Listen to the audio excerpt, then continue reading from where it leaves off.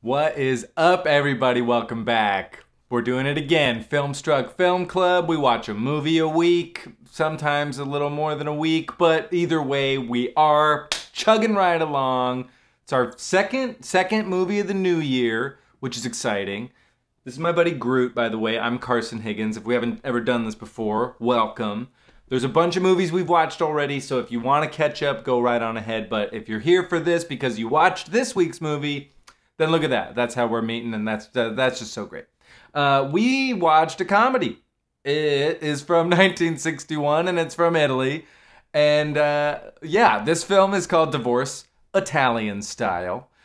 This film is, I don't think it's aged very well, personally. It has, you know, a lot of lovers of this film. It's got 100% on Rotten Tomatoes. It was nominated for Best Director, Best Actor. It won Best Screenplay at the Academy Awards. Foreign language film winning Best Screenplay at the Academy Awards is no easy feat. And this was an original comedy. But yeah, it's directed by Pietro Germi.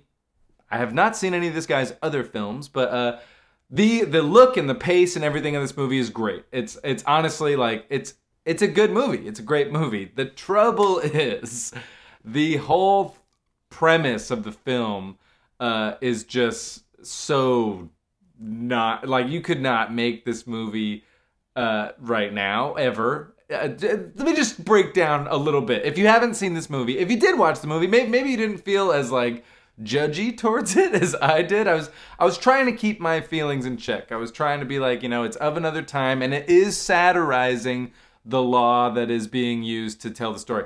Just so that we can clear this up. Divorce Italian Style. Divorce was illegal in Italy. So Divorce Italian Style is referring to murdering your partner so that you could be single. I don't know how much this was a common practice. And I will say it's a very, like, heightened comedic premise.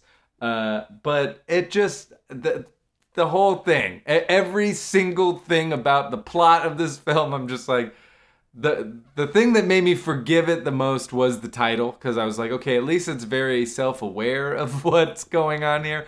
But yeah, long story short, amazing actor, Marcello Mastroianni. Maybe you know him from 8½, La Dolce Vita.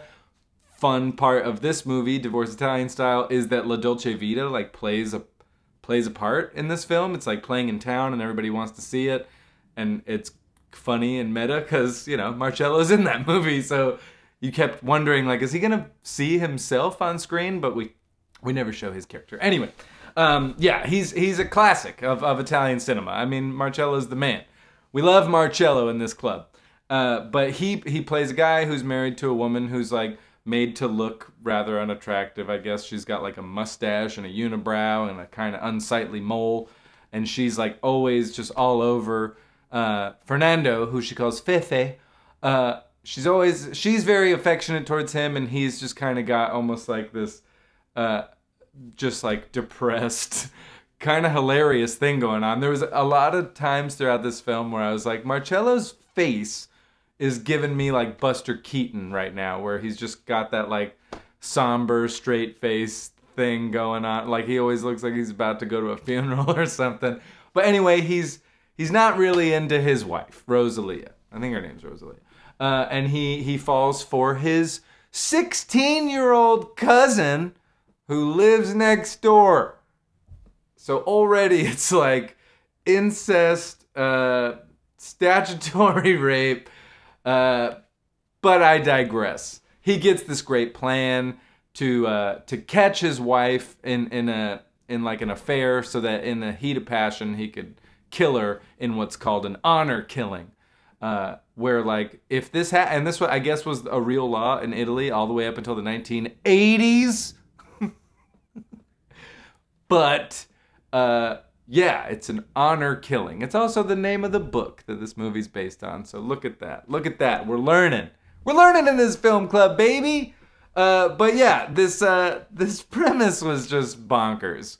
It was kind of hard for me to just, like, get on board with, like, oh man, divorce is illegal. I guess I have to do this elaborate thing where I murder my wife so that I can marry my 16-year-old cousin or niece. I forget. I would anytime the details like that were showing up, I was just like, okay, here we go. So I mean, it's very satirical of like the old ways in Italy, and it's got all kinds of commentary about like Catholicism and just kind of the Italian way of romance and all that good stuff. So it's you kind of gotta put your brain in a time machine a little bit to like maybe actually laugh at the comedic bits in this film.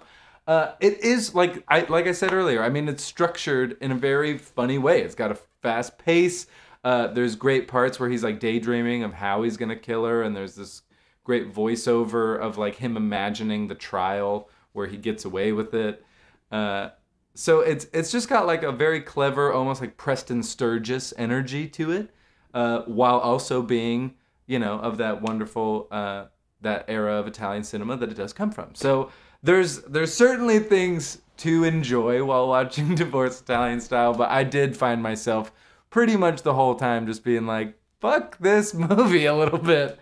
And of course, I'm gonna spoil it, but the ending doesn't help, because his plan, I mean, with a couple of wrenches thrown in that I won't spoil here, it doesn't go exactly to plan, but the movie does end with him and his 16-year-old niece on a boat in kissing and enjoying each other. Mind you, she's playing footsie with the guy powering the boat, so, you know, all this trouble, and she's I had such a hard time being like, dude, you're gonna go through all this trouble and you're gonna go to jail for like several years, and you're telling me she's not gonna fall in love with somebody else? She's a young woman who has fallen for her much older uncle.